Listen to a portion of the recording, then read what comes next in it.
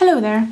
In this video I will talk about one of my favorite coloring tools, the Full Blender Pencil by Caran D'ache. This pencil is completely colorless and it is made up of the usual binders for coloring pencils, oils and waxes, just without any pigment. It also doesn't have a wooden casing as most colored pencils, so it's just a core all through the pencil, which will make it a bit more heavy in your hand. I find them very comfortable to use and to color with. And what this pencil does is that it takes your gradient of one or several colors and it blends it together very nicely. You do not need a special technique or anything to use these. You just start to color over your design just as you are when you're filling in something with a colored pencil. I will show you an example of a flower design that I have partly used this blender pencil on and is partly just colored with polychromos pencils. So here it is, and as you can see, the right side is colored with two polychromos pencils, and some petals on the left side I have blended with these blender pencils. If you look closely, you will see that the unblended petals in this design are quite grainy. I mean, it's a nice gradient, but you see the grain and the tooth of the paper where the pigment of the pencils are. And it's perfectly nice. There is no right or wrong in this. It's really what you prefer. The petals on the left that are blended, they are much more shiny, waxy, and they have a smoother blend without this graininess. And for myself, I choose whether or not to use the blender pencil depending on the motive of my design. For some designs, I find that this grainy gradients are much nicer, and for other designs, I prefer this more sleek and shiny blend. Another thing that the blender pencil does is that it puts a protective coat of wax and oil over your design so that you will not smudge it out with your fingers as you continue coloring in, or later if you touch your page, nothing will happen, whereas this bit will be smudged if you smudge it with your hands or fingers. I will show you a couple more pages where I have done blending with this blender pencil. The biggest thing I've ever done is actually the page with the many leaves. I'll try and zoom out so you can see. And here you can also see this glossy, waxy coat that the blender pencil leaves on the page. So here I actually blended each leaf individually. And you can see the smooth gradients in the designs. One technique that I find particularly useful when blending and shading is that if I want a really nice highlight in the middle, I leave the area completely white.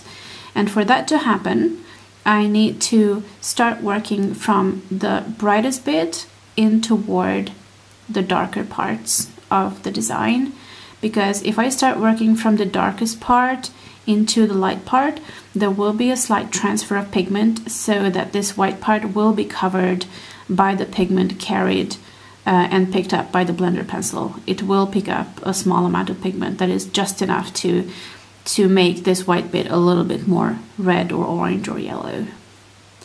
Which is of course not a disaster. If that is what you're after, then you're free to start from the darker parts of your design. But if you do want to keep this very bright highlight, then I suggest you start from the bright parts and work your way into the darker bits.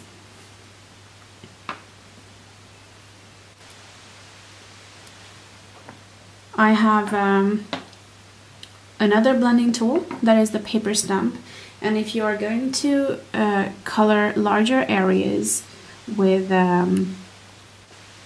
with the intention to blend them, then I suggest that you do not use this pencil for blending, because it will be a little bit streaky, and also you have to apply quite a lot of pressure for a perfect blend. So if you want to cover a whole page, then you will end up with sore hands afterwards.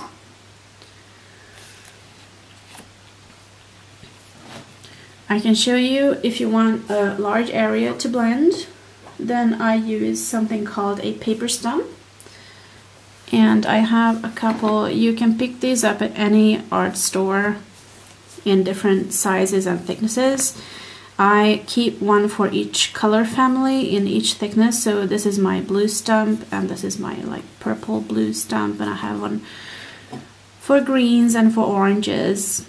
And when these are sort of used up and really darkly colored, you can actually push them over a piece of sandpaper, and then you will get a fresh surface.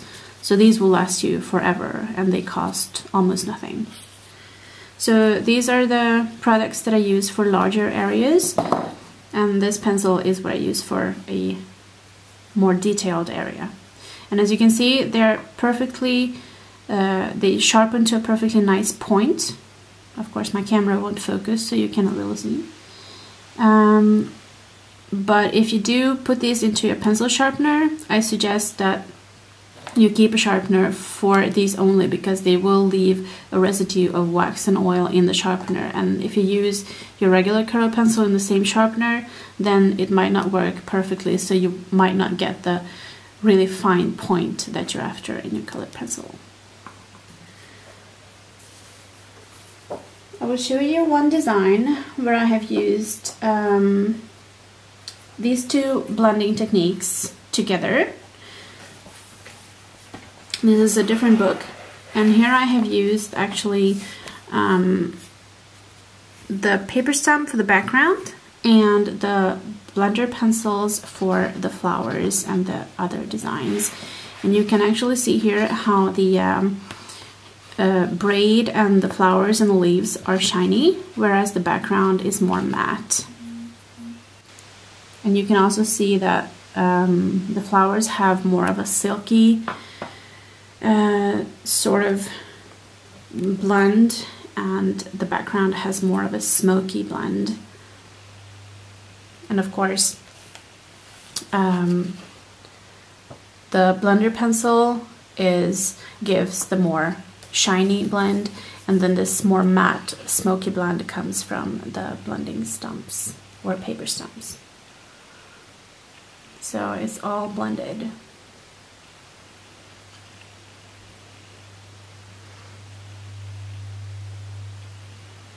There we go.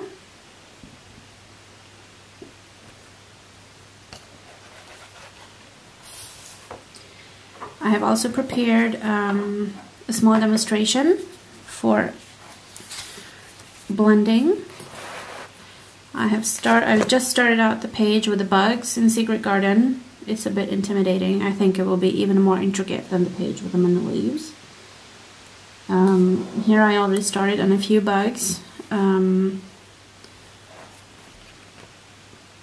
These are already blended. You can see the waxy coat and the really smooth blend.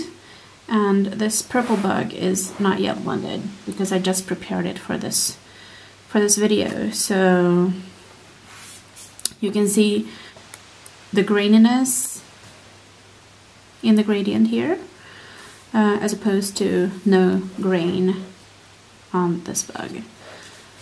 So let's see what happens if I color it in.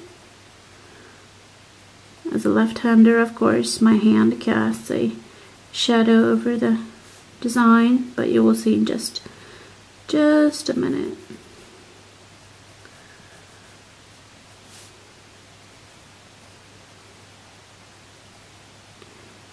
And here I have plenty of white space here in between, so I can start from the dark part and work my way into the light bits, because I know that my highlight will not disappear altogether, but you will see that the pigment does carry from the dark to the light.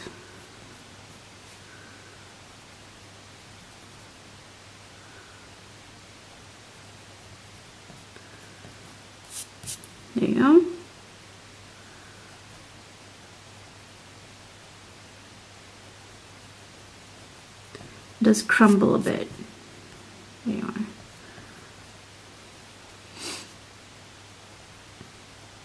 Okay. So I have gotten rid of all the graininess and made a quite smooth gradient here.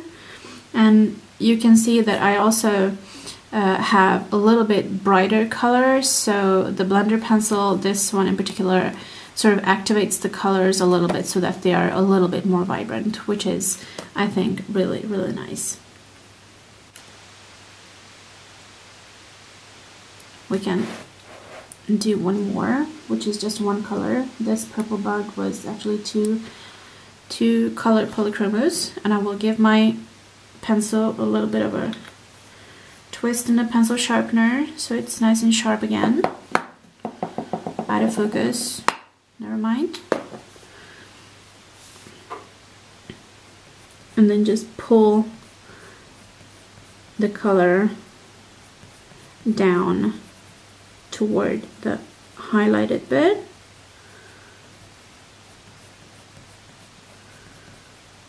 And as you can see, I'm not particularly following any lines or details. I'm just coloring in the whole wing, and it will spread the pigment really nicely and blend it out for me. There you go.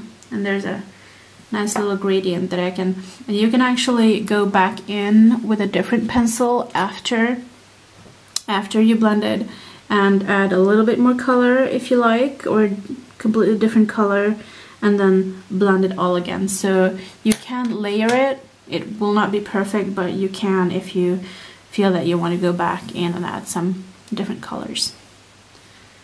So that is a demonstration of the Caran D'ache full blender pencil and a small comparison with the paper blender stump. I hope you like it, and happy coloring!